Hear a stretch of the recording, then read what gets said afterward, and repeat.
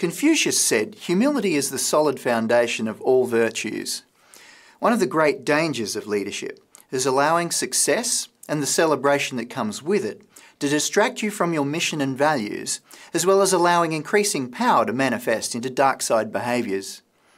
Writers such as Kyle discuss the role of ego and mechanisms for keeping the ego in check.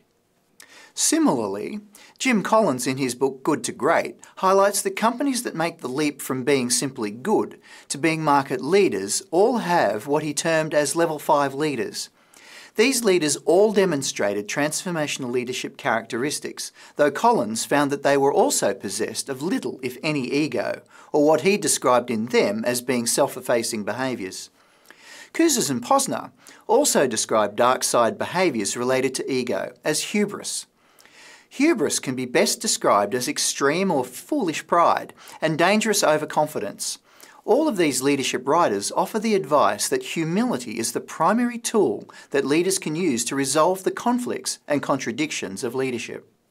One seeming contradiction is that leaders are expected to be at the front, both in terms of leading vision and values, as well as defending their followers, but at the same time they need to share credit and allow team members to believe that the team were responsible for success. In fact, some of the oldest advice on leadership and humility date back before even the Greek and Roman writers of the classics. Ancient Chinese writers such as Sun Tzu and Lao Tzu echo the words of Collins and Kouzes and Posner. Hence a commander who advances without any thought of winning personal fame and withdraws in spite of certain punishment, whose only concern is to protect his people and promote the interests of his ruler, is the nation's treasure. A leader is best when people barely know he exists. When his work is done, his aim fulfilled, they will say, "We did it ourselves."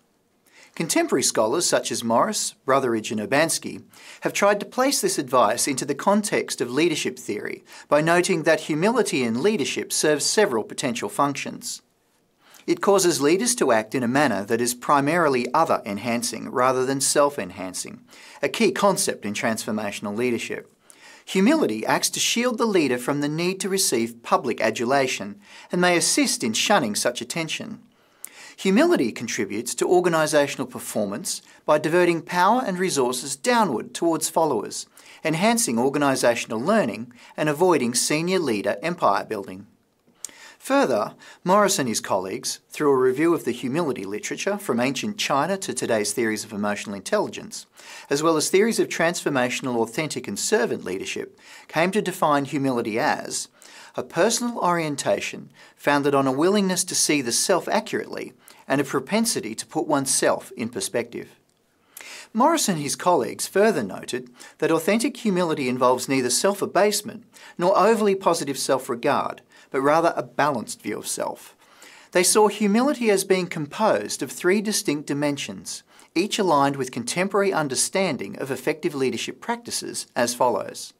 Firstly, self-awareness. A consistent theme in the literature on the topic of humility has been the recognition that a key element of humility is the ability to understand one's strengths and weaknesses. This requires the leader to have an enduring orientation to objectively appraise their abilities and limitations. Secondly, openness. An implied aspect of knowing one's weaknesses is an awareness of personal limitations or imperfections. Humility requires an understanding that there are things beyond one's control and things that you are yet to learn. This suggests that being humble requires being open to views of others in terms of feedback on your performance, but also to new ideas and ways of knowing. In other words, humility involves the willingness to learn from others. Finally, transcendence.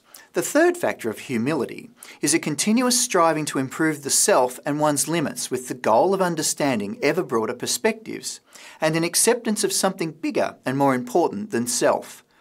This requires a leader to gain a balanced perspective of their place in the bigger picture and an appreciation of the role played by others in this scheme. Hoekstra, Bell and Peterson report that one very important implication for leaders is that perfection is unattainable. We are human, and as such, we must strive for balance rather than perfection. The challenge, of course, is that the environment of leadership is constantly changing, as are our followers, while we as leaders, it is hoped, are growing and learning. As the balance will always be shifting, we will constantly need to realign to maintain balance. And remember, humility is the solid foundation of all virtues.